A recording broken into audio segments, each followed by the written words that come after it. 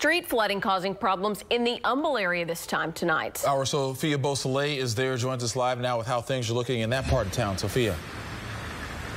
Keith and Lauren, the sun is starting to peek through the clouds, but 30 minutes ago was a different story. Right now we're along South Bender Avenue, which is parallel to 59, just south of 1960. And this street was flooded. It's starting to recede quite a bit.